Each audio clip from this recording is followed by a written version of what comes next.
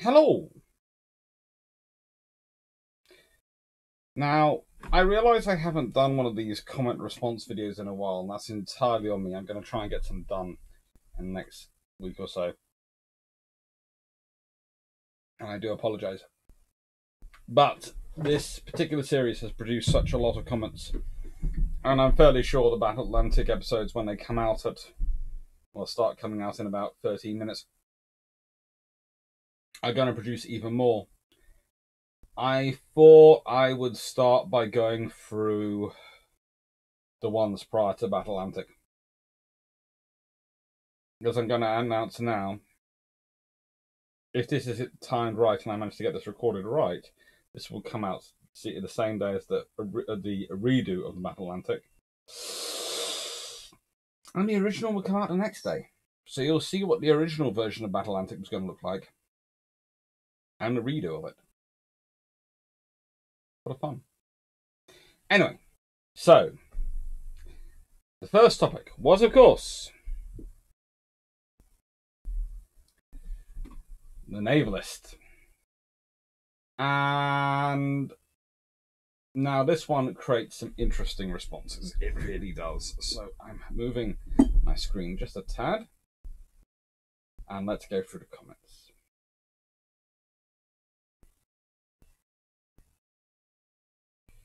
From the bottom to the top. So, from the last to the first. The first to the last. Well, Wayne Borean, I hope it was a good day. Now, Steve Winch makes note of self. After he's feeling fine and refreshed from his vacation, wind up Dr. Clark by mentioning the R class.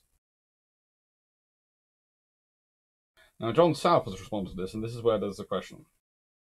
Steve Winch, you might not work by mentioning the R class. Considering the fears over oil supply during time of war, as the global oil supply in 1914 was very different than that of 1939, the idea of having a coal-powered 15-inch gunship makes sense for the time. As in 1914, there was a genuine fear that during wartime they might not be able to get enough oil for the QEs. At no point did I say they didn't have to be coal-powered. I said small tube boilers. And actually, I'd like the QEs to be in small tube boilers. You can get coal-powered small tube boiler ships. They are slightly rarer because by the time that actually navies really start, well, the Royal Navy starts pushing into small tube boilers, and most navies do, oil supply has got far more prevalent, but you can do it. After all, that's what most steam trains were.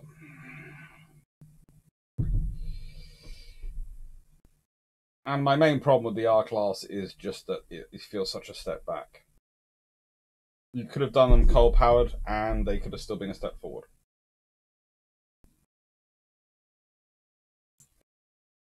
Helmbeck. The R-Class, or as some would call them, the Queen Elizabeth class if it was designed by an accountant.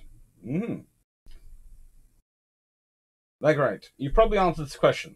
They wanted 6, Treasury went, nope, 4. They got 8, but the Treasury made certain the funds were, as they would say, somewhat lacking. Not quite.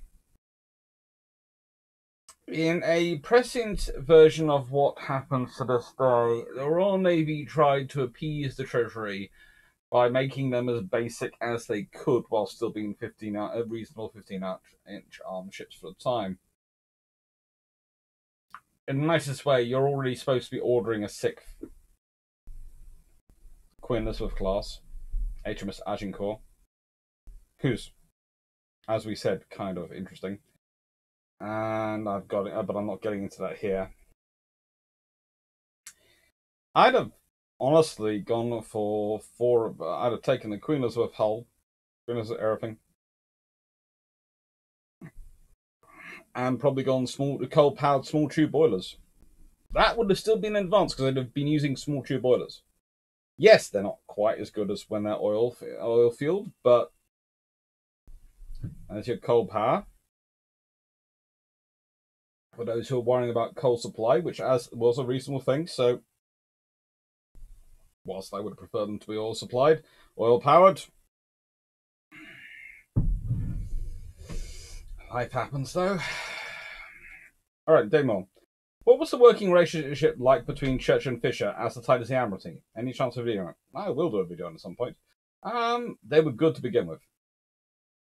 When would Churchill be considered a better First Lord of the Admiralty? Was it the start of World War I or the start of World War II? World War One, because in World War Two he doesn't remember the lesson that actually the war does last longer, and he also, as I said, Lord Cork and Ori. Yes, I know there are lots of people going, but you can't hold it against the man. He also appoints Mountbatten. So, you know, somehow, for some reason, with some naval officers, Churchill just doesn't seem past the uniform. Barry Gus' book is good, and I will get around to looking at it sometime. Dave Brennan, the Irish question, India pinning the pound to gold standard. I can sort of broadly speaking bring one of those into naval history, but honestly, with having quite as many Scottish and Cornish and various other variations on Celtic relatives as I have, me on the Irish question gets a bit muddy because it becomes family politics at a certain point, so I tend to steer clear of it, despite this lovely accent. Right. Bill Bond. Revenge class, 2.4 million. Queen Elizabeth class, 3 million. 4 for the price of 3. Extra speed, not so important when the enemy is Germany.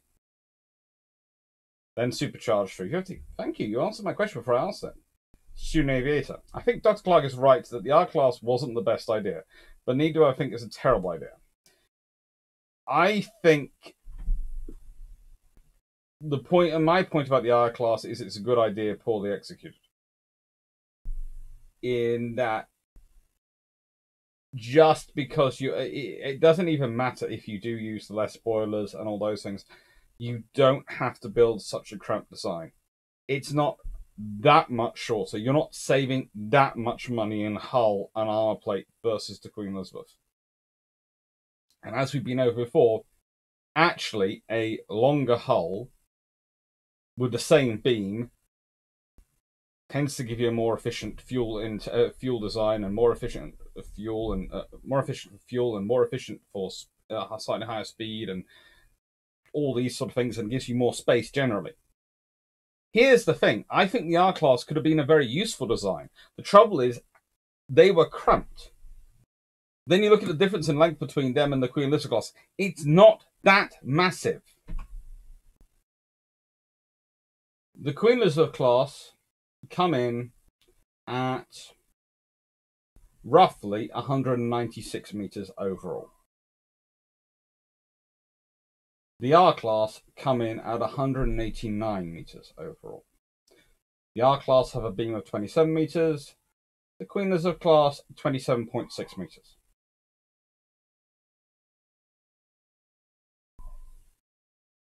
You want to provide a future-proofed R class.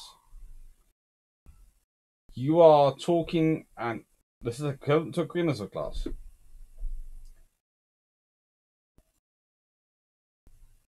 $7 meters in hull length and 0.6 meters in beam.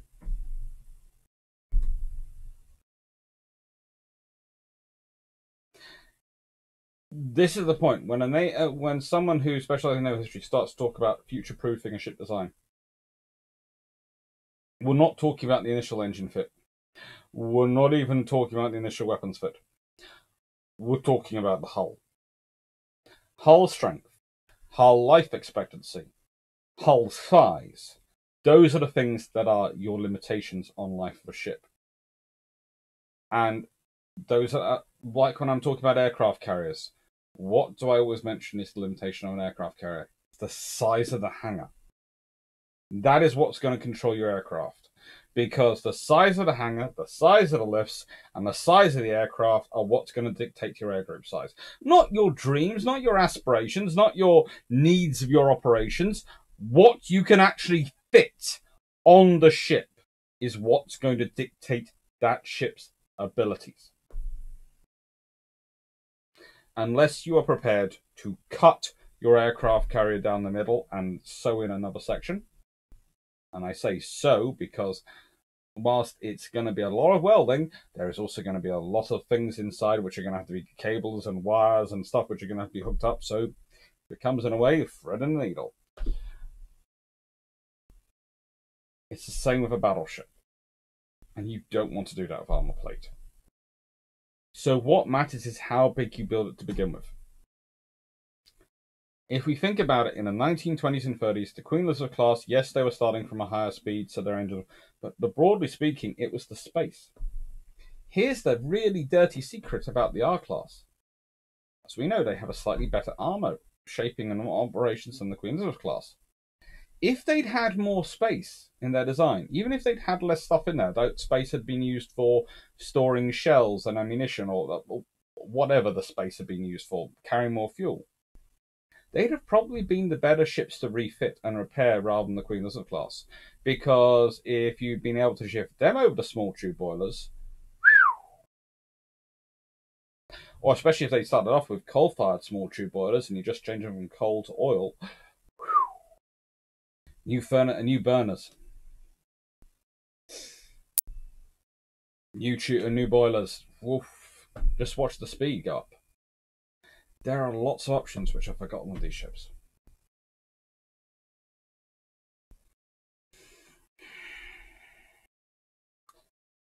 Andrew Reynolds. And Aldrich, thank you for the comment. And Andrew Reynolds. The old design of boiler makes me think they possibly designed this to take boilers they already had in stock or in production. Nope, they had to order them.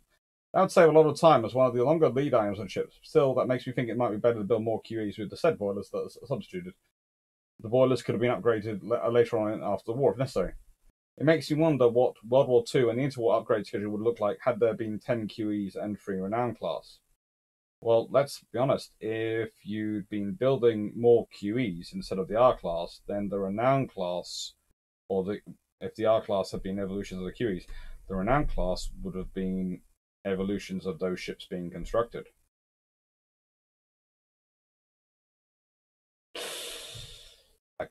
Would have been a battlecruiser based on a modified or improved Queen Elizabeth design. Paul from Chicago. Any suggestions on where to look to find Elizabeth feedback?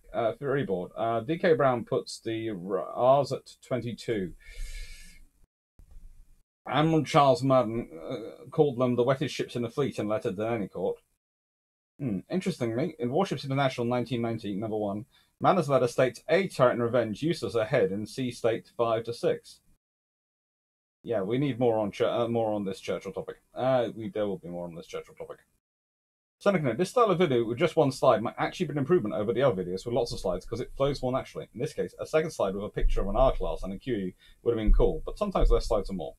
I might do an actual straight-up comparison between an R class and a QE and talk about what the variations could have been if you're all interested. Student Aviator. Hi, Dr. Clark. This I actually replied to in the comments, but I'll talk about it again. Hi, Dr. Clark. When you say the R class ship was terrible, are you being completely serious or a bit hyperbolic? Because whilst it appears this wasn't the best decision, it's still nevertheless a good idea to get more ships produced. Surely compromising to make the Treasury happy so further projects could be greenlighted worth it. After all, I would rather have 8 QEs and 4 Rs, an updated fleet of cruiser and destroyers, than 12 QEs and a neglected fleet of cruiser and destroyers. I responded, they were building 6 Queen Elizabeths as planned. The Rs was supposed to be 4. They were granted 4 more. The reduction from the Admiralty's original request was 6. Was what produced the saving for the cruisers. And then they actually asked for extra money, and then the Treasury then had to grant them extra money. And so, thank you very much for the reply. Obviously, there are elements I need to understand better, because now I'm a little confused about the decision than I was before. And my response, basically, the RM was forced to accept 4, not 6, on the basis that 4 more would be added if Germany went through with its next Navy bill. So they could have gone with 4 more QEs, or improved QEs, and then would have got 4 more of those when the Germans did what they did. It's escalation procurement / defense politics. Basically, the RN tries to try and get 6 when they know Treasury wants to reduce money. They offered a £2.4 million vessels versus the £3 million ones. They're then forced to accept 4. So the Treasury would have reduced them down by 2 ships, whatever. So they might as well actually pushed in for £3 million ships. The Treasury would have then been happy because they would have saved 6 million instead of 4.8 million. So they'd have felt really good. The RM would probably got 6 million for its cruiser program. which would have given an extra 1.2 million for cruisers and destroyers. See how it works? And then the Treasury would have been forced to stump up 12 million when the Germans carried out their Navy bill. Basically, everyone was trying to get a good to deal with the politics of it, and I would argue they lost chance of the strategy of it because, yes, whilst Britain is building to fight Germany, and you have to admit that, Britain also has a global empire, and so building something which is less than viable for its global empire is just not suitable. It's just not sensible. It really isn't. And yeah, we'd prefer it. We'd all prefer them to be we'd prefer the Queen Elizabeths to be about, 2.8 million or less. So they could build more of them, but well. So let's see, what else comes through in here? We'll stay on this for a second. Done the student radio to the questions. Dr. Trophonis, I don't dislike the R-class what they were, but what they represent. From this point forward, Britain will never lead in battleship design again. The R's were discounts, the Allisons were impressive on paper, but still slower than QEs. The KGBs were underarmed, and Vanguard was Vanguard. I love Vanguard, but, The aftermath of World War I saw the US taking a place alongside Britain as a dominant naval power.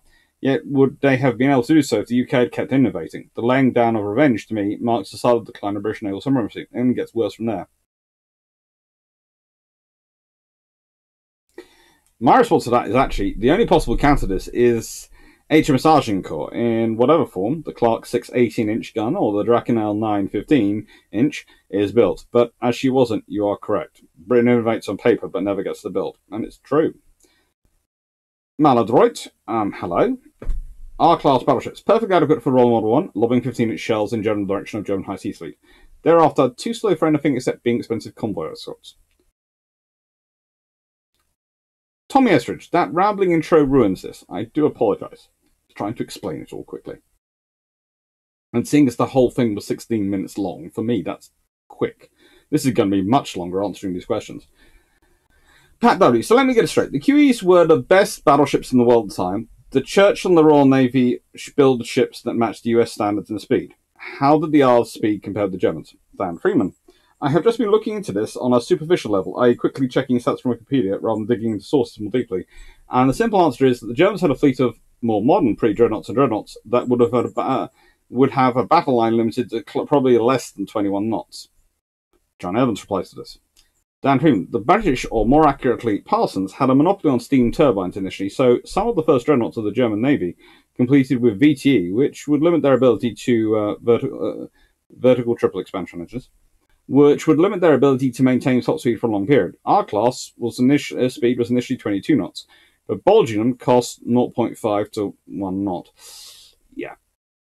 Again, small tube boilers would have made a big difference. A big, big difference. And not a massive difference in cost. Vision. No other nation built the best battleships they could, then actually after the 6 Connecticut Barrier-class pre-dreadnoughts, USN followed them up with the diminutive downsized version that was Mississippi and Idaho. 2 little battleships quickly sold the grease to fit their state names as super dreadnoughts. Prince Battle. Selling the 2 also helped pay for the 3rd, thus making the only class with 3 ships by modified design. The Colorados should have had 4, but treaty. Crazy Locker. I have to wonder if the combination of Churchill's conversations with his successful second bite at battleship procurement had been thinking about a possible 3rd bite with different logistics in the shipyard sooner than later, e.g.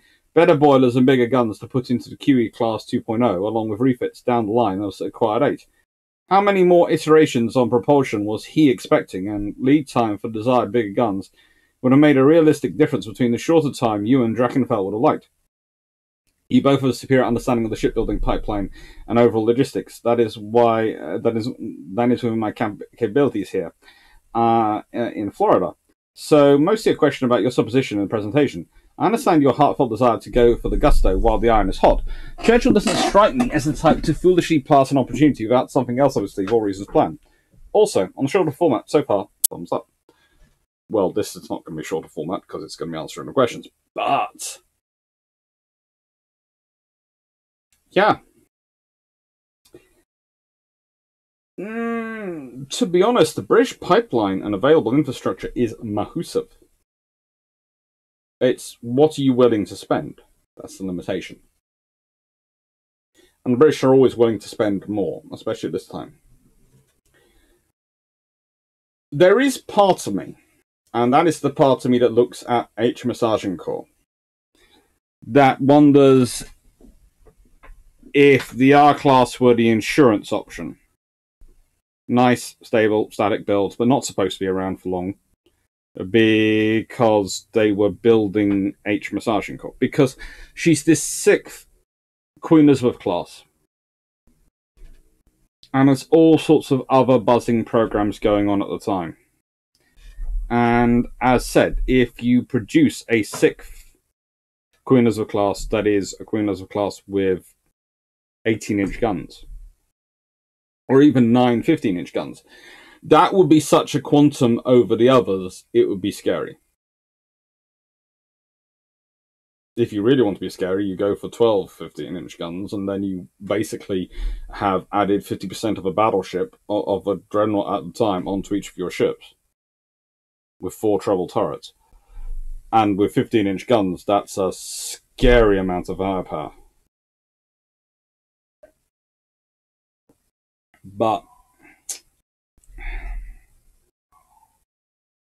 or even 8 to 18-inch guns, but then she's going to be far longer. She's not going to look like a Queen Elizabeth class. She'll have to be longer and bigger. She would have to be pretty, a very extended Queen Elizabeth for that one to work. That is an option, but Agincourt's never built, so we don't know. We don't know if the R's were the safety options to replace the older first-generation dreadnoughts whilst you built the next generation of super dreadnoughts,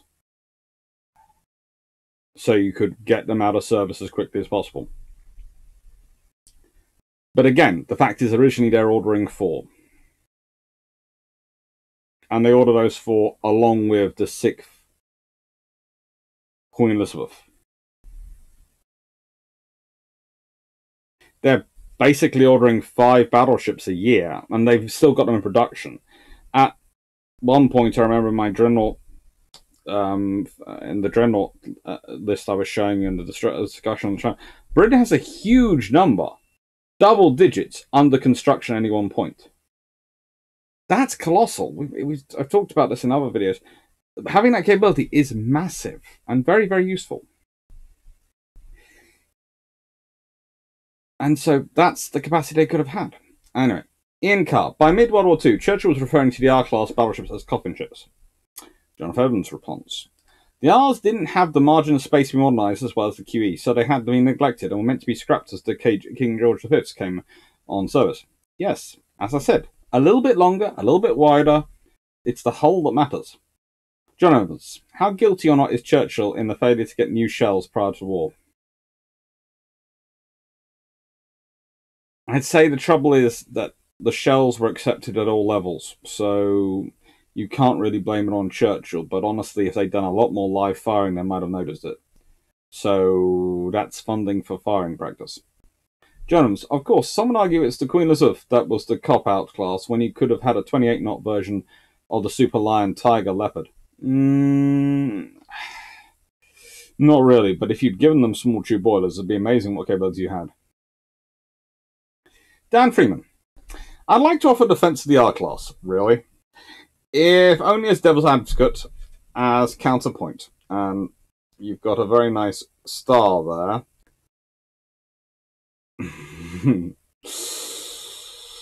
You're also using Blackburn versus Catalina emojis. And your star goes down to, I think Churchill would approve, given his comments about the Stalin and the USSR in World War II. Very simple. The R-Class were a quick win replacement for the 10 times 12-inch gun-armed dreadnoughts Colossus class. To an extent, as I've already mentioned, I'd agree with that. But that only makes sense if you are building HMS Agincourt as the push forward. The R-Class then worked well with the 13.5-inch gun ships of the Orion, King George V, and Iron Duke classes to offer a fleet of 20 2021 knot capable battleships to face down the German High Seas Fleet without tying down the QE class or requiring the battlecruisers to be added, meaning those can be used either as separate forces to overwhelm the Germans or allow the deployment of battlecruisers, especially the weak ones, to go out and dominate the trade lanes over surface raiders and or von Spee squadron. Which is sort of what the British did anyway. The original design with mixed coal-oil propulsion is fine for a force that is really going to be limited to the North Sea home waters and actually allows greater security of logistics with domestic coal production versus oil imports. Yeah. The QEs, being oil-fueled, would allow easier expeditionary refueling away from the fixed naval basing for coal, but the battlecruisers all needed coal still, but the RN had the coaling stations to allow them to deploy anywhere. True. The R-class were conceived and ordered prior to start of World War I, and as with World War II, the exact style of World War I was impossible to predict. Two styles here. And so the question really is, what would happen with the QE plus Agincourt and subsequent ships? I'm still not sure about the shift to oil for the RN's battle fleet without World War I. Fisher reportedly did predict it down to August 1914, but he was an interesting character. He'd also lived through a lot.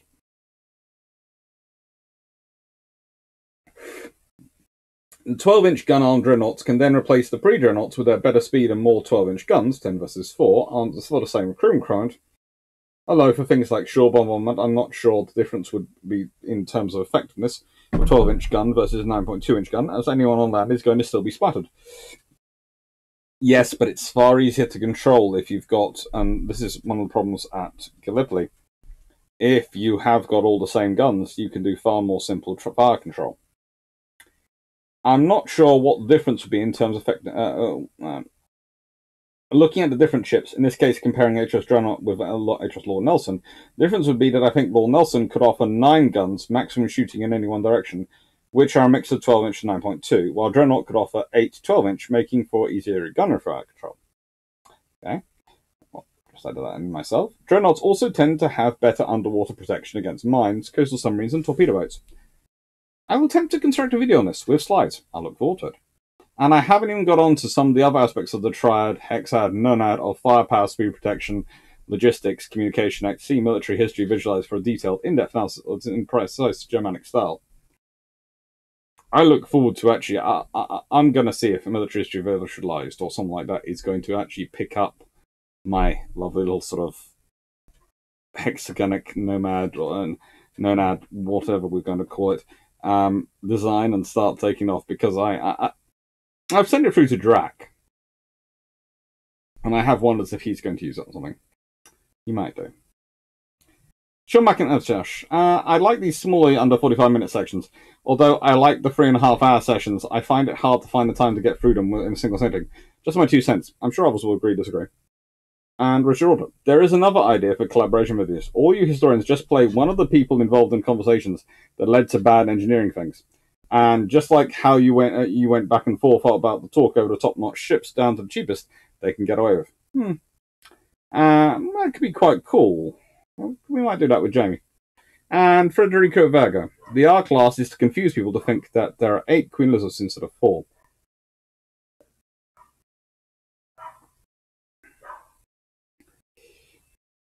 I think they built 5 Queen Elizabeth class, because it's only HMS Agincourt which isn't completed. But yes, to an extent, right. I don't know. It's fun. And actually, I have now spent more time answering the comments of this video than I have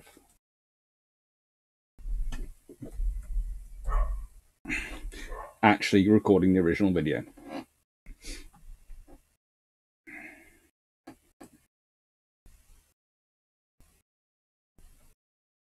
That's cool. That is very, very cool.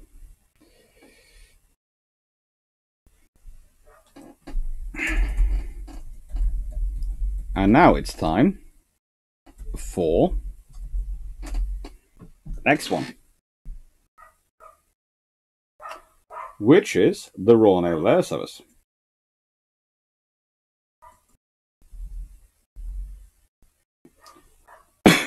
Pardon me. So, the Royal Naval Air Service. Let's see the comments on here. And there are a fair number, as again. And again, I'll sort it into newest first, so that the original one is at the bottom. Daniel Politics, first. Yes, you were first watcher. Hello.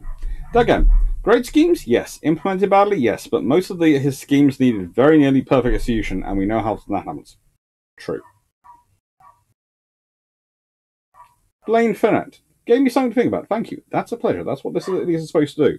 That's what the short videos are for, usually. I don't include everything in them, and I don't include all the stuff and go into massive detail, because I'm more trying to... There is a lecturing style that you occasionally use with students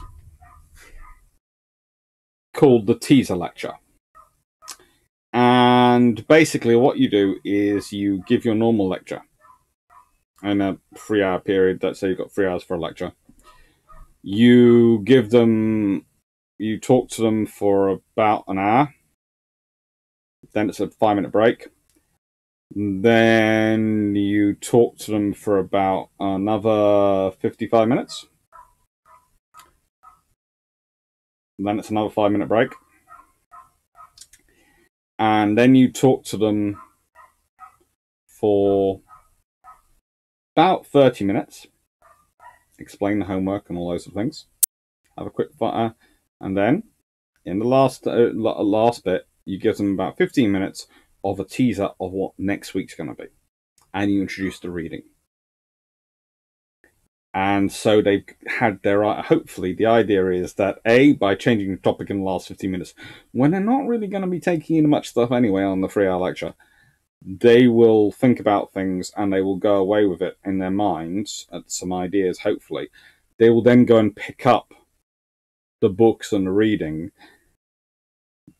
and they'll already have questions in their head. Because here is a trick, and I'm going to tell it to you all. This is something I teach students for revision. If you, let's pick a book at random. Let's pick one of the brand new books I've been sent to review. So, this is Roman Conquest of Britain by Simon Elliott. And if you read a book and you just read it, it's lovely. You will read it and you will enjoy it. But if you're revising or you're looking for topics, if you read it with a question, and let's say my question is on British cavalry, if you read it with that question in mind and close the book, and then write down what you remember from inside the book, that relates to that question, it will stick in your head. It's a revision technique. And it's something we start students doing quite early on in university, because human beings learn by doing. They learn by thinking about things. And thinking is a form of doing. Thinking something through. If you're just reading something, you are reading it. If you're reading something while thinking about a question, while maintaining a question in mind, you're analysing it. And when you close that book, you close it, and then write down what you remember, your brain will normally pick out the most important facts that you remember from that book. And 9 times out of 10, those will be the important facts. So revision techniques. And teaser lectures.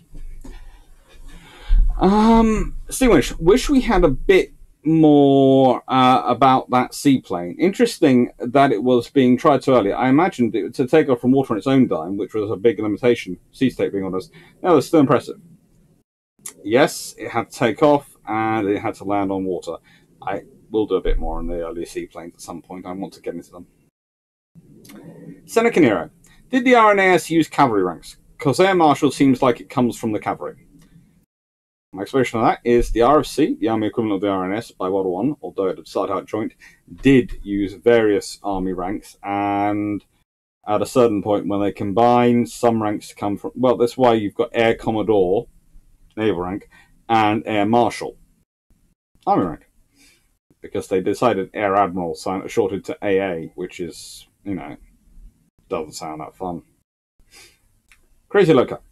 Interesting times to even try to figure out aviation, let alone naval aviation. 1903, Wright's first flight, potentially others, and Charlie Taylor, that gets written out of history, poorly.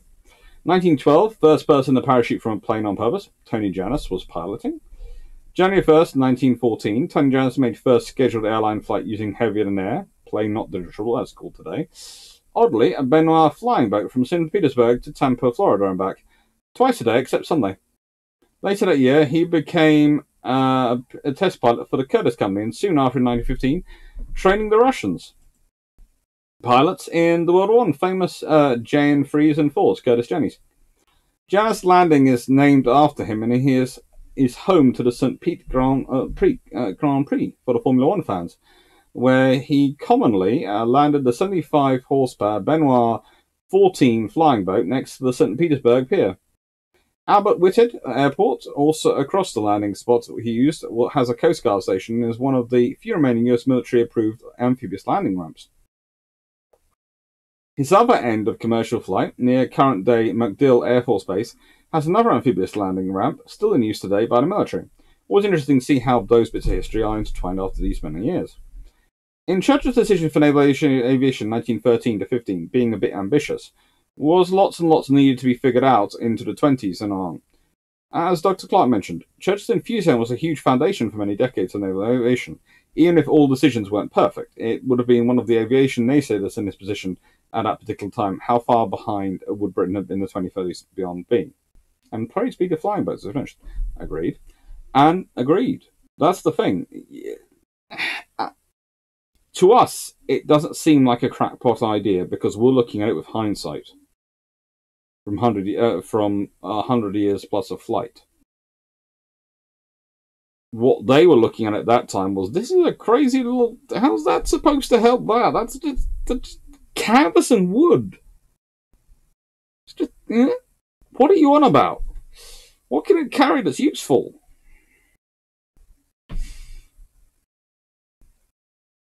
They run. So, basically the point is, he was enthusiastic when other people were writing off as a crazy ideas. Daybren. Yet the Blackburn Blackmore was designed, built, and developed to the eternal glory to the senior service. Sometimes the stars align. I'm worried for you, David. I am. Ian Carr. RAF remained heavily under the influence of Trenchard, his ideas and his lieutenants, even when he had retired by 1930. Trenchard and a few others. It's not just Trenchard. And you have to remember, as I often try and say, there's a legacy of World War I in terms of psychology. That it affects politics, affects British decision-making, strategic thinking for a long time after it.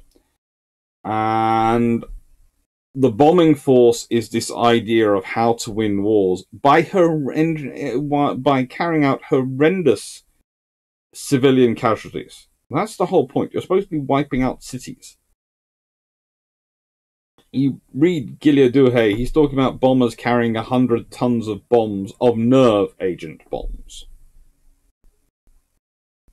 It's basically war crimes. It's how they're talking about ending wars, because that scene is preferable than the suffering of the trenches. Miles McCaskill. Very good listen. Thank you, Dr. Clark. Thank you. And Ben Wilson. Thank you. Very interesting. That was quick. The actual video was 15 minutes, so, you know, hey-ho. Let me just note down, and then we'll go on to the next topic.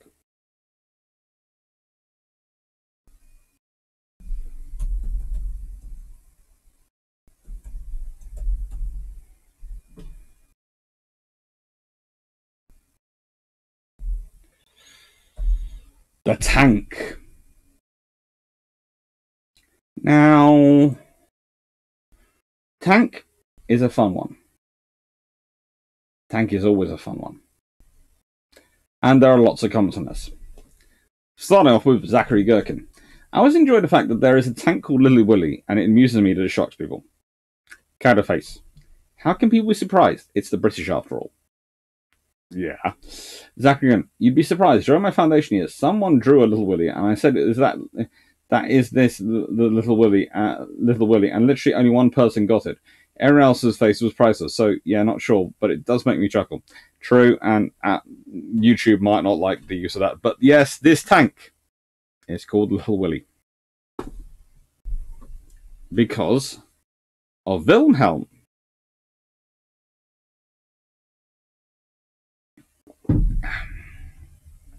Rick Vassava, I had no idea that Churchill was the tank's patron. Paul from Chicago, yeah, broken clock is right twice a day. Rick Vassava, from Chicago, I hear you. I remember when Churchill died. He was honoured as a great world-class leader. He never gave up. That's the point. And here is the thing. Perhaps this is the point of Churchill. Not all his ideas are great. Not all his ideas are good. But he never gives up. And he pushes forward. And sometimes he takes the ideas of other people and pushes them forward because he has boundless enthusiasm. And sometimes it works and sometimes it doesn't. But enough of them did work. And those that did work have literally changed the world. Yes, you can argue tanks would have appeared no matter what. As would naval aviation. As would possibly a variation on the R-class battleship. One of those was bad. Two of those, very, very useful and have changed the world. Would they have appeared at the same time, in the same pace, without someone like Churchill? Who knows? But the fact is they did have a Churchill, and that was critical to them. So he deserves credit for that. Danny Phillips, I think tanks might have won Gallipoli, not by material effect, but by scaring less capable Ottoman units out of their trenches and defences, opening holes so the Anzacs could actually get off the beaches, forcing more capable defenders to retreat. Getting them there, though, would be interesting. As Carl Ganswood then points out, I think tanks might have won Gallipoli if the in-tanks would have been able to be landed and scale the hills. That would have been the problem, getting the tanks there in the first place, and scaling the hills. But, saying that, there are some parts and places in the Gallipoli where there were landings where actually tanks could have. Not every one of the landing areas could have been useful, but there are a couple where they could have. And again, this goes back to the thing with Gallipoli, and we get more into this in Gallipoli, where honestly, if more thought had been done in advance, things could have been very different. Wayne Boren, have you been getting into the East India Company supplies again? Had to pause to finish laughing. No, all I imbibe is I am broke. John South. Churchill's time as a cavalry officer probably helped him see the usefulness of an armoured heavy cavalry with the firepower of artillery. I think the fact that it's called the Land Ship Committee tells you what he was interested in. John South. William Tritton was the chairman of the company during World War I, having joined the company in 1906 and became chairman in 1911. Actually joined from a company called Gwyness in the Fosters of Lincoln, still under Tritton's leadership, bought out 21 years later when they went bankrupt. But the company itself was founded in 1854 by William Foster. Andrew Cox. The fundamental idea of a mobile protective box carrying weapons goes back at least as far as Da Vinci. Track, steel, and heavy machine guns, 6-pounders, are definitely a step on mobility, armour, and armament, but the concept is the same. Yes. But honestly, pushing through the concept in the nicest way, there's a reason those other ones weren't built. There was no one with enough money, time, and pressure pushing for them. Stafford Thompson, I've looked at 525. There is a lot of laughter going on with those emojis. Andrew Cox, I have been to Gallipoli. The tanks could have advanced up from the British landing site at the end of the peninsula, but once they hit the steep rough bits, they would have been going nowhere. You see, Hessian matting does not appear just in World War II and various other things. And the thing is, the firepower of those tanks could have been useful. Again, it's all about planning Gallipoli. We're getting to Gallipoli another time. Boy from Chicago. Dennycourt was the RNAS secret weapon in 1915. I rate him much harder than Watts, but also like White better than Watts, which goes to tell you the bench strength of the RNAS ship designers in the long 19th century. That was useful.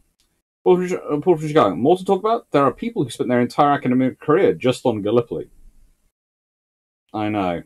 I worry about them sometimes. Sea Winnish. Well, a tank is a bit better than a cuirass. I remember reading that some still actually wore them at the start of the war, and they were not bulletproof. The unnatural melding of cavalry and capital ships. No wonder the first ones looked that way. John South. There was an amphibious version of the Mark 9 tank built in 1918, which pretty much just attached a load of barrels to the side until it floated. The Mark 9 was also an APC that carried 30 soldiers, although considering the ride quality, lack of seats and the exhaust gases filling the thing, I doubt they would have been able to fight for at least 2 to 3 hours after leaving the vehicle. The Mark 9 actually did its amphibious test at Welsh Harp Reservoir on November 1918. The wiki has some great photos, and you can visit the last remaining Mark 9 at Bovington. Doug M. Some of his ideas required tech that wasn't quite available at the time. Sea Rodders, I see you've got your Churchill voice on from it. Well, it sometimes is necessary to bring the voice to bear. Oh, Richard, definitely one of Winston's better initiatives, true. Backlaughfeld, aren't you missing a cigar and a glass of whiskey, Dr. Clark? Ben Wilson, need to drop it at the Iron Brew and get out the Pole Roger. I'm sticking to the Iron Brew. Hashim. Aha, Land Ship Committee. I know, it didn't want to get it through. That's why the Navy was running, because it had ship in it. Level 98 bear hunting armor. Actually, at one point, I think the Royal Navy offered to man them, and that was going to be the original reason for the Royal Navy division. The Royal Navy was going to man the land ships because the army didn't want them.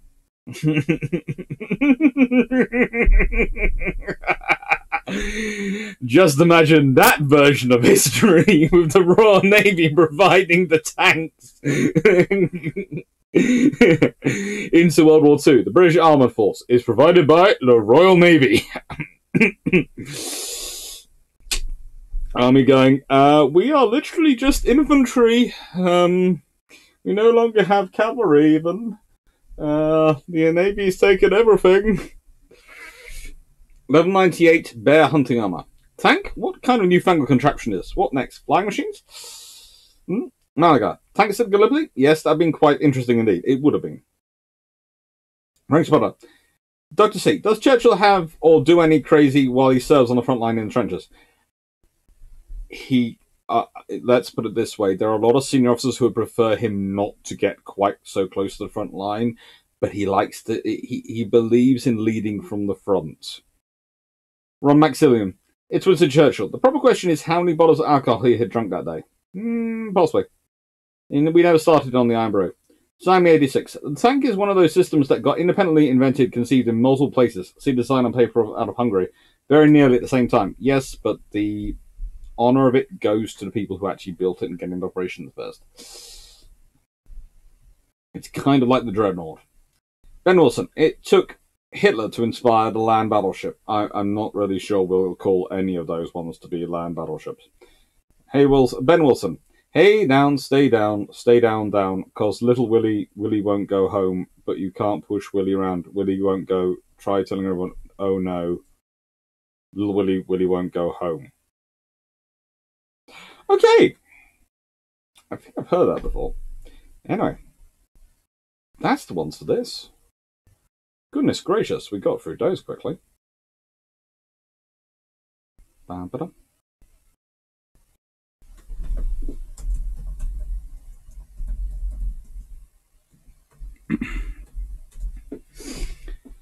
So what's next? It's Gallipoli.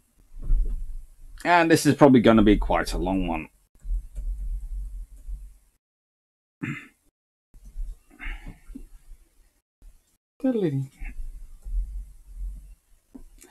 Now, Gallipoli.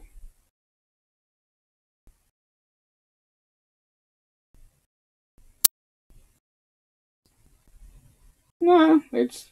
Yeah, I'm still scrolling. Ah, found it, yes. John Hart. According to Andrew Lambert, Jackie Fisher gave the nod to Churchill's Gallipoli plan as it was the least worst option of Churchill's plans. Only if the Greek army had intervened on the Allied side could the Gallipoli campaign have worked.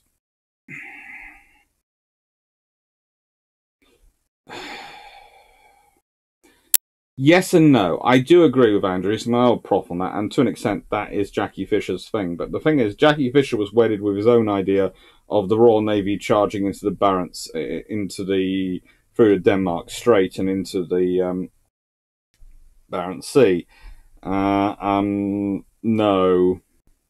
No, and no.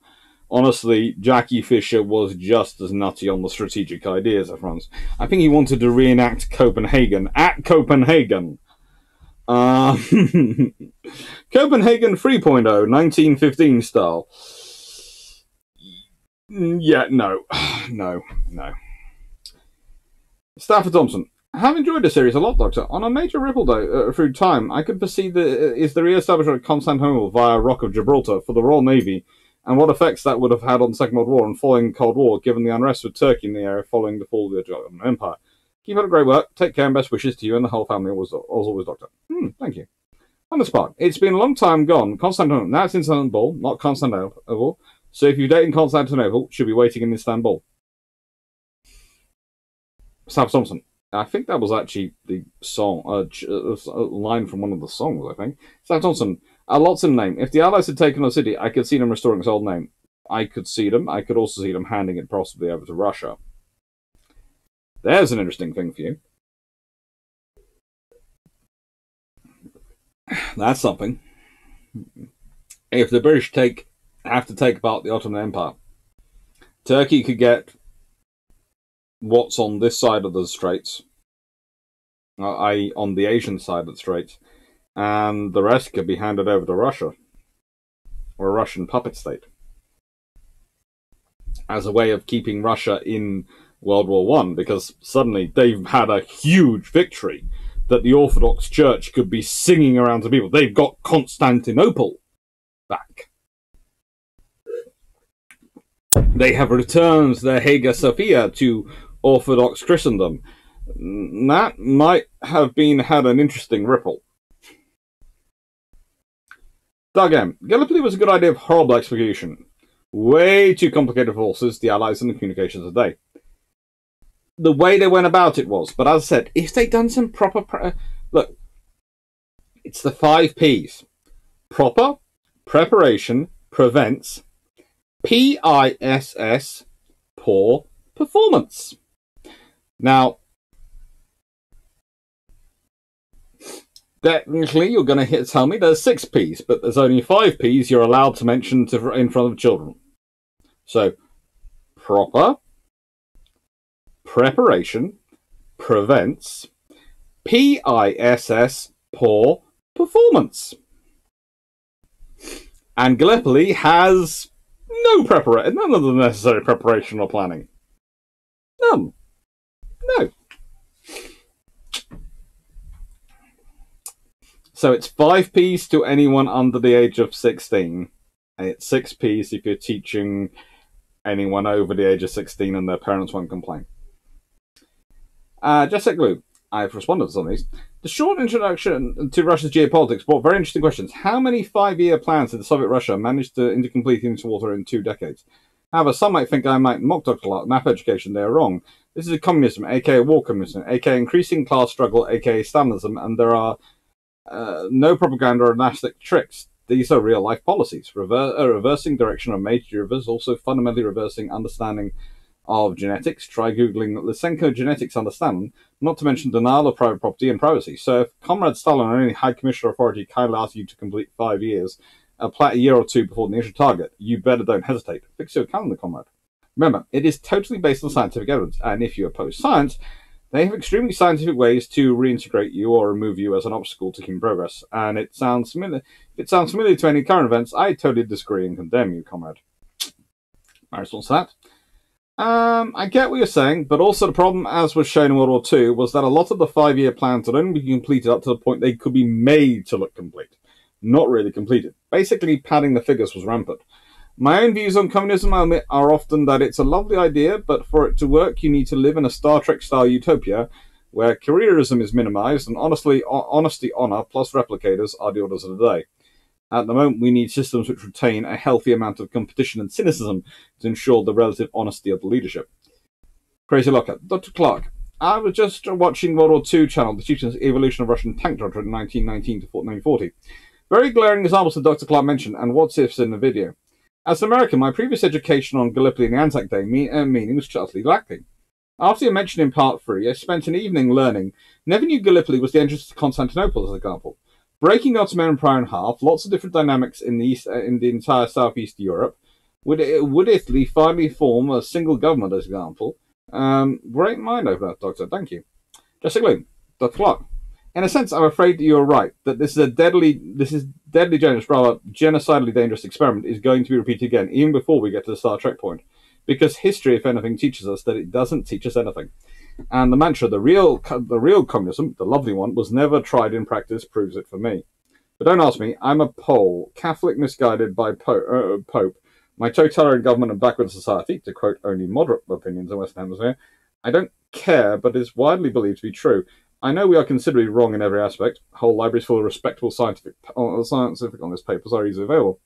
Asked Stephen Kotin, who spent years in the Kremlin archives, and the biggest surprise to him was that Moscow Center Communist Party, Comintern, was ruled by people, strongly believing that the idea of communism.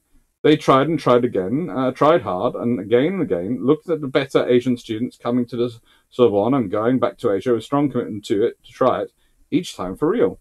Cambodia, Vietnam, China, tens and hundreds of millions of martyrs for nothing in most cases. And your argument that 5-year plans didn't fulfill its promise, in the nicest way, sir, I respect that you know at least that much. In Europe, behind Iron Curtain, it's quite obvious. Yes, I try and be polite. It's not my area of specialism, but I have, over the years, done a fair amount of studying because I look into the Soviet Navy. And you look at those plans and you realize the reason they never managed to build much before they start building them is because there was supposed to be huge work done on their infrastructure as part of the 5-year plans. And it never delivers. It never gets there. They declare it complete, but it never quite gets there. Imagine you have to build a ship in half of initially given time or go to Gulag. Believe me, in most cases, you will deliver a ship. If it sinks 2 days after commission, it will be due to interference of hostile agents, internal sabotage, Zionist conspiracy, whatever. Communist Party cannot lose face by admitting they had someone incompetent, or even better, the plan, glorious communist 5 years, was unreasonable. No communist ever admitted it ever. You have great chance to survive as long as it will be plausible visibly and it was ready on day requested. China is full of gigantic, impressive top-tech infrastructures, bridges and highways collapsing in a few years after opening. Honestly, I can give a lot of examples from communist world or even my home city of Gdańsk in Poland, a lovely place. Bridge opened when Secretary General visited and closed for technical reasons for 10 years afterwards. Also, I'm not a fan of Star Trek, so I might be wrong, but was there anything about private property in that movie? There is actually private property in Star Trek. That's one of the interesting things. You do have your own homes and your own quarters, etc., which are your own private spaces. But, you also do have replicators. Jessica Luke, again, Dr. Clark. Also, I had a similar discussion in context of quality control. One of my friends was trained ISO system by some long-retired military man. His commentary was, in some there was even better ISO. They called it the NKVD. True. And Bill Bond, I like your story, your bridge story. Yes, there are plenty of bridges which get magically opened for the day they're supposed to be opened for, and then get closed afterwards, even in the West, but there are a fair number in the East, and in communist countries. Doug M, love the series, thank you. Old Richard, excellent as always, thank you. And a Blackburn, thank you. Wayne Boren, haste makes waste, horrible waste. But an interesting take on the alternate timeline story. What would have happened? It might have knocked Germany out of the war before the American entry, which would have huge implications for the US armed forces going forward. With the armies in retreat everywhere, the German lost cause mythos might have not evolved, or more likely would have evolved in wildly different ways. The war would end before any high-ranking Nazis would obtain the World War I medals that made them credible. The Austro-Hungarian state might have survived and retained its warships. The Turkey might have been reduced to a rump state with the Dardanelles an area under control, a combined British-Franco-Russian control. Poland might remain part of Russia, as might Finland, possibly leading to revolts. The Spanish Civil War may go the government's way, with no fascist governments in support, or may never happen. Circumstances that brought about Mussolini's rise will be changed. No idea how this will play out. If the war ends in 1917 and troops go home that year, the massive Spanish flu epidemic might have been vastly reduced. All sorts of things might have happened. True. Distinguished, welcome to the Churchill Apologist Society weekly meeting. Just kidding. Interesting video. There is a big problem with somehow trying to tying Gallipoli into the Russian Revolution. So in 1914 and 15, they were using psychics and mediums secretly to divine the future, because history records that the Allied powers were pretty much blindsided by both the Kennedy and Bolshevik affairs. They are publicly blindsided. In reality, their intelligence sections and a lot of the diplomatic corps are actually telling them exactly what's going to happen. They're just not paying attention to it. They don't want to, because that becomes problematic. We often told not to sit in our comfortable armchairs and use our knowledge of post-events to judge these and trenches at the time. Why so vice, but it works both ways. We cannot inject our post-event knowledge into imply motives when no inkling or evidence that such things were going to happen. And the point I'm saying is if the British and allies force Gallipoli and can get supplies coming up into Russia, regular food supplies, regular stocks of the materials they need to fight the war, etc., suddenly things are going to be a lot better. Okay, it's the Maseric hierarchy of needs. And if you are providing people with food and your economy is stabilized because you've got the goods coming in and you're being supported and you're able to present a victory. This is the other point. If they win, and as I said earlier, maybe they give Constantinople to the Russians. If they can give the Russians a victory and they've got food, and then the government starts to look more strong. Remember, governments survive by support of the people. And yes, there are communist agitators and various persons going around agitating, but if the government is perceived to be winning the war and strong, and the people are being fed and paid, then suddenly your fertile ground for your revolution might not be so fertile, or it might be a far softer revolution, in that you have to remember there are two revolutions. There is really, I would call it almost a Menshevik revolution and then the Bolshevik revolution. And it might be, well, that the Menshevik revolution takes place in a slightly more sedate fashion, maybe, i.e. the Tsar is forced to give more powers to the Duma because of the needs of the war, and that might prevent or at least cut off the Bolshevik revolution. It's an interesting idea to go through. The unspoken problem with Gallipoli was the same problem that also caused some other debacles in the Middle East with unsuccessful ground campaigns. You see, stuffy toffs sitting in their clubs in Alexandria, drinking gin and tonics and complaining about the wargs is one thing. It's reprehensible, but not a real problem in terms of this war. What is a problem is when the military and political leaders allow their biases and racist views to ruin campaigns and get thousands killed because of gross underestimation of the enemy. I'm talking about a deep bias of British towards the Turks Ottomans. One where they incorrectly assumed the Ottomans were inferior and incompetent. It doesn't seem to matter how many times they were proved wrong. They kept doing it over and over. And Churchill was one of those making foolish miscalculations based on this false racial superiority bias. I'm sorry, Steve, but that's twaddle on that one. And the whole thing is that doesn't feature in the Ottoman campaign. They do not...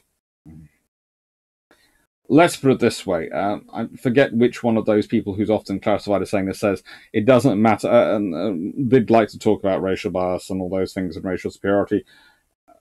Also, is quoted as saying that the racial superiority, that a rifle doesn't care anything about racial superiority. It just cares if there's someone to pull its trigger.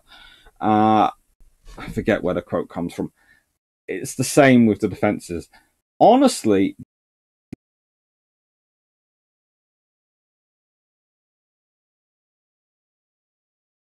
kind of falling apart and had been the sick man of Europe for a long while by this point. So it wasn't so much a racial superiority as believing the government was going to fall apart.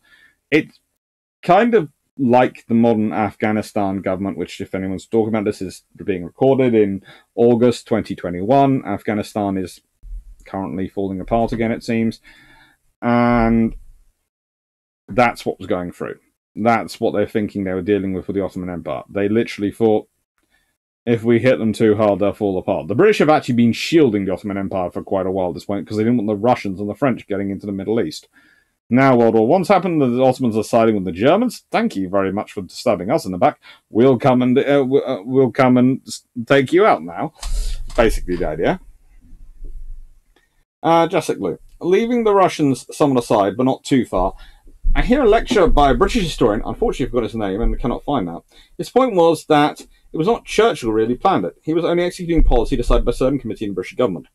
As I understood it, and I admit to have no deep knowledge, British deep state and very brief version of official imperial structure of power in 1915, you had two committees within the cabinet managing the state. One civilian, one military. Not really. We had a war cabinet, which did include military advisors and involved the Prime Minister and Churchill and various other people. And then you had the full cabinet, which was mostly the civilian ones.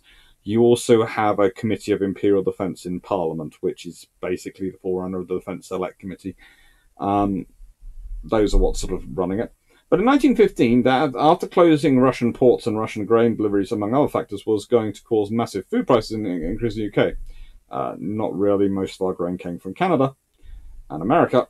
In fact, and very rarely do we get grain from Russia. Most of the Russian grain goes to Europe, not to Britain. Britain tends to import it from cheaper places because we can get it more cheaply from Canada and America, which can grow it on a huge industrial scale. Tend to be slightly more advanced than Russia. Also, Sir Winston Churchill, Lloyd George, and all other high society despising any mention of government regulating prices. It took my part. Third, mixed committee was set up in secret, obviously. Conspiracy was kept even before the cabinet, and Churchill wasn't invited inside it. Not really. There's no conspiracy around for organising Gallipoli. No written record was allowed. Fortunately, certain lord and gentlemen in its charge, also forgot his name, was strongly committed to freedom of speech.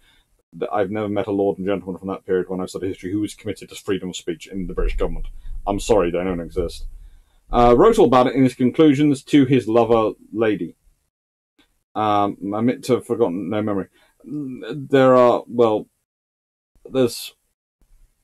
always a talk of basically, there's one cabinet minister who, it's always a joke, is that every sooner there was a joke from, I think it was Kitchener or was it from Fisher, who said that everything you tell to a cabinet minister will be told to their wives, apart from, is it Lloyd George or Asquith? One of them who will tell it to someone else's wife. There's no real secret committee. There's the War Cabinet, and they take, broadly speaking, notes, but they don't take great notes. None British committees actually ever take that great notes. After the conclusion was, after the committee estimated all possible costs and alternatives, ramming through the Straits of the Black Sea and Port of Odessa was de Jupiter and fastest. Then one day, Sir Winston was simply introduced the decisions, internalised it, and took it as his own. Not really. And in my simplistic mind, adding in the side the cabinet conspiracy, deep state, and trade with liberal values, so different nowadays, understanding liberalism in Europe. Empire might be 150 to 200% true. Look, no. There are lots of historians going out there and various people who like to read conspiracy theories and various things, but they don't need a secret committee. They don't. And again, there tend to be very few lords who are committed to liberalism, to freedom of speech. You have to remember there are lots of people who get together in clubs and start having meetings about these things and ideas and are certain that they can influence things. There's always a strong branch of them in British society. But actually viable to actually influence anything, very few. The thing is, there's always a group who believe they can really tell politicians and those people what to do. Yes, we can, because, we're the power. And they're usually very rich merchant class, from the economic sort of banking side or the industrial side, and lords of the land. And there's always going to be groups of them who get together and start talking and think they're going to tell people what to do. What you also have to remember with Britain is there's a lot of politicians who are very happy to nod along and go, oh, that's a wonderful idea. Yes, that's a wonderful idea. You want to into my campaign fund? Great, that's a wonderful idea. And then if it's viable and actually useful, they probably already thinking about planning on doing it anyway. If it's not, then they go back a few months later and go, I'm sorry, it's the trouble of organising the British civil service. They're just so slow. That has happened a lot in British history. The poor civil service gets blamed with so much stuff. So, yeah, no, I'm sorry I'm not too believing on that one. I'm sure there are people who said it, but I just don't believe it. Master of the Pan Flute. Hello, I'm glad you... I would love to hear some pan flute music. Obviously, Royal Navy and Army were not on the same page, but a coordinated successful amphibious operation wouldn't happen until mid-World War II. Best chance to keep Russia and a giant army in the war. As I've said, strange enough, once both there together, the coordination was pretty good. And honestly, they do conduct amphibious operations. This is the thing. The Royal Navy and British Army have been conducting amphibious operations for a long, long time. They managed to work pretty well together. Gallipoli is mucked up mostly because of not the people on the place who would actually be doing it mucking up. It's because of the staffs back home and various people in the ministries getting annoying. Richard Gray. Baby boom historians love to revise Churchill because he was such an inspiration to their parents. Nice to see the sensible assessment of returning to his legacy. Much of what boomer historians classified as interference in World War II was probably just him pressing hard and testing his generals and admirals to make sure that they weren't the self-assured bumblers he had to deal with in the course of his career. I'm curious, is there any record of what Churchill thought of the R class in World War II, or a record of the advice he was given about why to push them? It'd be fun to compare. This was an interesting question I haven't gone on the Gallipoli section, but I did answer it. In World War II, there are various remarks attributed to him on them, but all by other people, so I would say generally he thought them bad, but how bad depends on who you do believe. Whiskey Tango Crociera. Finally, someone agrees with me. I'm no longer the only voice in the void. I'm glad. Midloo 81. The strategic idea of Gallipoli campaign, opening up Dardanelles to aid and relieve Russia, was sound. The operational and tactical execution, with the timetable set, was terrible. Resources allocated by the Entente were totally insufficient, though. I think underestimating the dismissing Turkish defences resistance also played a huge part in the shoddy and hasty planning of the Dardanelles Committee. I think they didn't actually underestimate the Dardanelles defences so much as underestimate the Ottoman government. They thought they would collapse. They literally thought they'd just have to show up and they'd collapse pretty for some people. And it wasn't a reflection on the Ottoman people. There is often people take their remarks as meaning, oh, they're being racist. No, they think the government is terrible. They think the Ottoman government is absolutely atrocious. They're not. There are some who are generally racist. I'm not saying there aren't. There are some who are genuinely racist, SHITs. But there are also a lot whose perception of the Ottoman government is it will collapse given half a chance. And I would argue any historian who wants to claim that that is not a semi-accurate, at least, assessment of the Ottoman government at that time is being very, very kind to the Ottoman government.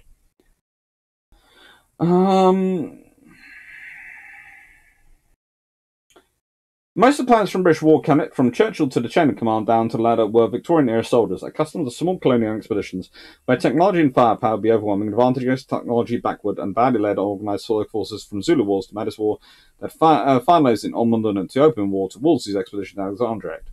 The thing is, Ottoman state, corrupt and crumbling as have been for decades, was not a Madras state. Zulu tribesmen that offered themselves to sites of Maxim machine guns. It was more or less organised state with a regular army, some very good military commanders, who rose the ranks by meritocracy, not by nepotism. There are some, I would agree, there are some who managed to get up from meritocracy, but there are also a large number who are nepotistic.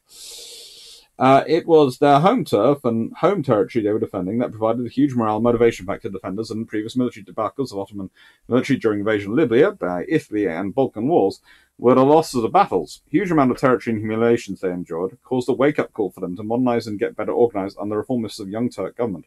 Dismissing Ottoman military as irrelevant and inefficient was a fatal flaw for Entente planners. The Young Turks mostly came after Gallipoli. Taco at 4. The initial Gallipoli raid, pre-invasion plans, worked amazingly well. They smacked the absolute out of the Turks, but they had no ground troops to follow up and capture the forts and batteries. When they came back, the Turks had taken all that time to level every single fort up to 11. Pretty much. This is the thing. If the initial operation had gone in with pre-dreadnoughts, which were designed to withstand mines, as said, bulges fitted and at least the forward compartments sealed up, gone in, blasted their way through, troops being landed as they went, they could probably well have forced their way to Constantinople to Istanbul, taken that, and would have been dictating it. But that would have required you hold the ships back for at least another 6 to 8 weeks. You bring the troops through, you cover it all up a bit, and you do some work on those ships. And you could have fitted bulges in some local yards, Malta, etc. Could have fitted bulges to some of those pre-dreadnoughts. You wouldn't have had to do a lot of them. Basically 4 of them, the front 4, would have been enough. 6 to 8 would have been great. Middle 81. 1. Loss of surprise advantage due to naval bombardments in December 1914 and January 1915. True. 2. Hastily done bad planning without proper intelligence. Good. Correct. 3. Dismissal of technological advances in naval warfare. Mines, torpedo nets, and instead of putting faith in, to Royal Navy undefeatable legend. It could have been done, but if they'd taken into account with proper intelligence and some time. 4. Lack of resources and insufficient existence of resources like amphibious training and craft due to diversion of troops and ships to the Western Front and North Sea and desire to conclude Darnell's on cheap by Entente. I would agree, yes, to an extent, but actually amphibious training and craft, as much as they were available and they were done. But it would just been a little bit more time. Getting those ships repaired and everything could have made a big difference. 5. Underestimating dismissing Ottoman military resourcefulness and capacity. Were quite motivated then for the territory. I think I would agree with that, but as I said, if they had gone in December 1914, if they turned up with troops then, and they turned up with pre-dreadnoughts fitted for it, or January 1915, they waited till January 1915 or February 1915 with pre-dreadnoughts fitted for it and all the stuff and troops, they could have done it. Race Car Meerkat. I recently read a book called Ottoman Endgame, which suggested Alexandria as a better place to land, but it was politically impossible for the British to make a big landing in a French area. The book's naturally quite pro-Turkish, but was this a sensible idea? Yes and no. You can make arguments for various areas.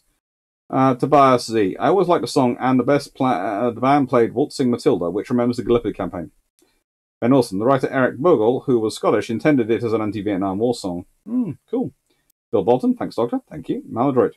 Gallipoli was a cyanide tier until the Ottomans turned up. If I was going to go for Constantinople, I would land my force at the northern end of the peninsula, where there are good beaches, and the peninsula is very narrow. Deploy sufficient forces to bottle up the Ottoman forces in the south, and quickly march to the rest of the capital. Use the battleships to bombard shore positions. As for keeping Russia in the war, the Russian people gained nothing from war. They were only glad to end the situation when they did. Hence giving them Constantinople, perhaps. Andrew and Jane, or rather Istanbul. Gallipoli would probably have succeeded if the RN had invested in putting bigger engines in the minesweepers so they could sweep upstream effectively. Think properly. Ben Wilson. To add to the ships that should have been saved was the River Clyde, converted to a landing ship for the Gallipoli campaign, refloated, took part in the Spanish Civil War and World War II, and survived until 1965. Cool. Stephen Mikulski. I always found it curious, and to be honest, quite unfair, that Churchill was blamed to a degree was for this failure. I mean, I get it. He was in charge and all that. But it really doesn't seem a bad plan in and of itself, just that the plan was very poorly executed. That part and the intended planning, assuming there was planning, wasn't there? Doesn't seem to be his job, really. Isn't it the job of the Generals and the Admirals Act? Not really familiar with all the works. I suppose it might be within the scope of his job to look over such proposed plans, but I think he would have a few hundred other things he would have to deal with. I suppose I should get a book or three and read up more thoroughly on the subject in order to perhaps best answer a question that immediately erupts in my mind when I think of this action, which is, did they perform any actual boots-on-the-ground recon before going ahead with the OK to commit to launching the assault? Nope. But that would entail adding more titles to this I probably don't have enough time left on Earth to read. It just seems it was rushed into without too much consideration of what was being rushed into. Was it a case of we're English and they're just Turks? I don't know, wasn't there? No, it's more a case of they're the Ottoman government, and they presume they just fall apart because it's the Ottoman government. But, as said, they also underestimated the firepower of the forts, they underestimated the minefield, and pretty much they thought they could push through them, and they ended up not being able to. Was there a precedent for modifying ships in the way you suggest? Yes, there was. Having been to Gallipoli and seen the story of the battle seen from the Turkish side, they considered that even the troop landings could have succeeded, except for the near-suicidal defence put up by the Turkish troops in the first hours. Potentially. How much of that is true, and how much is the build-up Ataturk's role in is debatable, but what is anomalous is the formidable natural defence of the Anzacs were asked to take and how little ground they actually took for the horrific cost. Mostly because, by the time they arrived, the defenders had all been warned that people were coming. Now, I had been planning on doing this as one massive recording, but I think I won't. I think I will do a separate recording for World War II. So, that's the answering of all the World War I questions. So this is part 1 of the Crackpot Schemes or Good Ideas, Badly Executed series. and I hope you enjoyed it. Thank you to everyone who's watched. Thank you to everyone who's my patrons. Thank you to everyone who likes and shares my videos. Thank you to everyone who's joined this channel and is subscribed through that way. Thank you to everyone who just, watches. Hope you enjoyed. Take care. Thank you.